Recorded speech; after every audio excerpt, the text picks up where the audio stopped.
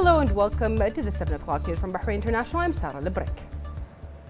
His Royal Highness, the Prime Minister Prince Khalifa bin Salman Al Khalifa, affirmed that the approval of the Council of Representatives of the Government Action Plan represents a milestone along the path of cooperation between the executive and legislative authorities. The Council's approval of the Action Plan by an overwhelming majority of 95% represents a significant national moment, as it shows the confidence of the Bahraini people and its representatives in the government, which under the leadership of His Royal Highness the Premier has achieved 90% of its objectives in the past project.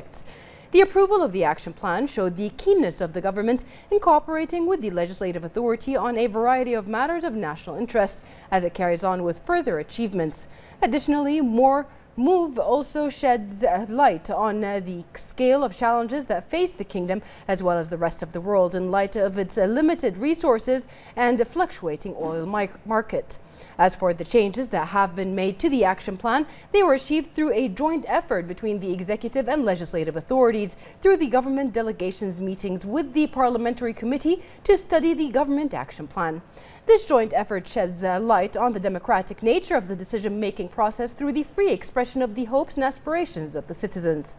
The future of the national process carries with it further tasks for the Council of Representatives, starting with the next few weeks when the budgets of the next 2 years will be represented to the representatives. It is hoped that the spirit of positivity and cooperation will continue as it safeguards the best interests of the kingdom under the wise leadership of His Majesty King Hamad bin Isa Al Khalifa.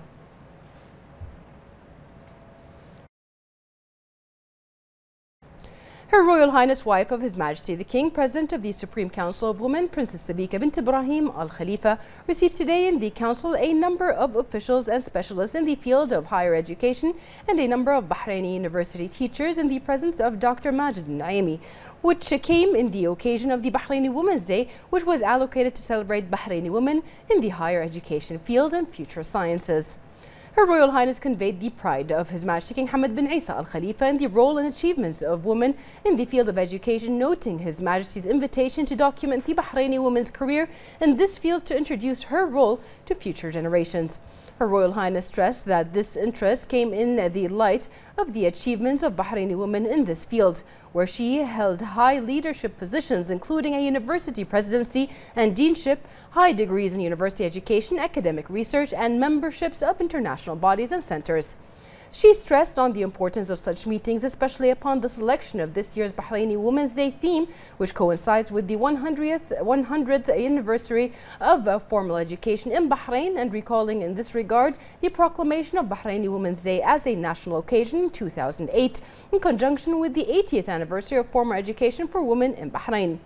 She noted that the theme of Bahraini Women's Day this year stems from the solid foundation of respect for education and educators, focusing on education as a basis for the active participation of Bahraini women in developing their country. She noted that the theme of the Bahraini Women's Day this year aims to prepare Bahraini women for the fields of future sciences in light of strong presence in the field of higher education. Her Royal Highness expressed anticipation for ideas and suggestions from education specialists and officials through focus and discussion groups to encourage women to join educational fields such as professional education and future science, which requires the update of relevant programs to develop Bahraini women's position in the higher education sector.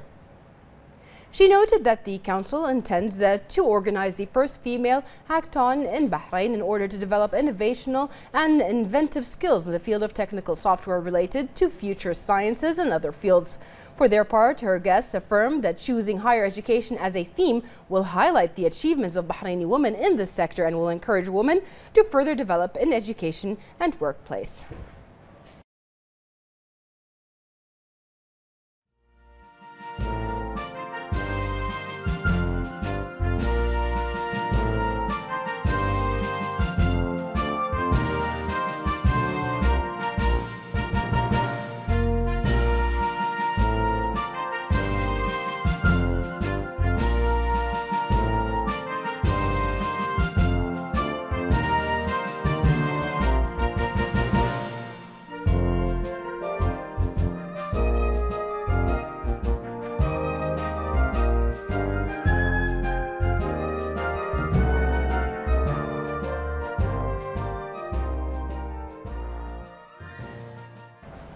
The Youth Affairs Committee at the Shura Council held a discussion on the articles of a proposed draft law on regulating professional sports in a meeting that was headed by Chairman of the Committee, Rida Ibrahim Munfaridi, and was attended by Minister of Youth and Sports Affairs, Ayman bin Tawfiq al-Muayyad, and Secretary General of the Bahrain Olympic Committee, Dr. Abdurrahman Askar. The chairman of the Youth Committee affirmed that there is an agreement between the committee and the Minister of Youth and Sports Affairs based on the premise that Bahraini sports life is witnessing rapid growth and development, and that Bahraini sports should become an industry that will empower sports clubs and federations through the crafting of advanced laws and legal codes. Foreign Affairs, Defense and National Security Committee approved in a meeting chaired by the President of the Committee, Hamad bin Mbarak al-Naimi, approved a draft law to ratify the amendment protocol of the Air Services Agreement between the Government of Bahrain and the Government of the Philippines. Hamad bin Mbarak al-Naimi noted that the agreement promotes the relations between Bahrain and the Philippines, especially in air services, noting that many other agreements require amendments to conform with the development and progress witnessing the two countries, in addition to modernizing regulations in various fields. The Legislative and Legal Affairs Committee of the Representatives Council, chaired by Dr. Hisham Al-Ashiri, discussed with the Minister of Shura Council and Representatives Affairs Council, Ghanem bin Fadl Al-Buainin, a number of decrees on the internal regulations of the Representatives and Shura Council. They stressed that the decision on the decrees will be discussed in the committee's next meeting. Al-Ashiri noted that the committee has constitutionally recognized 6 of the issues referred to it as non-original, and that the committee delayed the decision on the reorganization of the Legislative and Fatwa Authority was postponed, where it requires the presence of representatives of the Legislative and Fatwa Authority for further discussion and clarification. The Services Committee in the Council of Representatives held a meeting chaired by Ammar Gambar, whereby the committee met with Chief Executive Officer of the Social Insurance Organization, Iman Al-Mirbati, and other associated personnel to discuss a number of the committee's reports. The meeting discussed a legal study on a draft law to change the creation of a labor fund salary regulation retirement awarding for public sector employees, as well as the regulation of the retirement salaries and awards of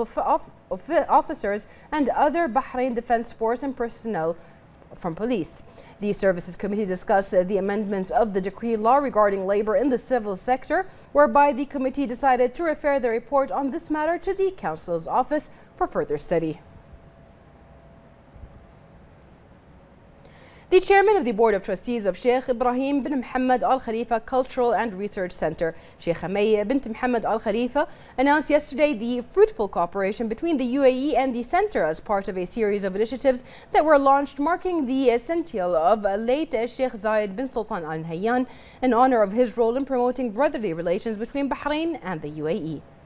The announcement was made during a press conference that was attended by UAE Minister of Culture and Knowledge Development, Mrs. Noura Al-Kabi, and UAE Ambassador to Bahrain, Mr. Sultan bin Hamdan bin Zayed Al Nahyan, in addition to members of the diplomatic corps and media personnel. During the conference, 2 projects supported by the UAE were launched. The first of the Peace Inn was unveiled to welcome visitors to the Pearl Trail in Muharraq, and the second project is the Green Corner, which is a building that will be used to restore the documents and paintings. Sheikh Hamay said that this cooperation provides a geographical and cultural extension to the biography of the late Sheikh Zayed bin Sultan Al Nahyan in his second homeland, specifically in Muharraq, which used to welcome the names of those who believed in culture as the title of societies. For her part, Mrs. Noura asserted the strong historical brotherly relations linking the UAE and Bahrain under the wise leadership of both countries. The National Bureau for Revenue held a workshop for those who work in the real estate sector in an effort to raise awareness about the technicalities of revenue generation. The workshops comes as a measure on the part of the National Bureau for Revenue to ensure that the utmost transparency is achieved. The Bureau affirmed that it will continue carrying out its intensive program, which is launched last December, by organizing a series of workshops and other activities that aim to raise awareness on the matter.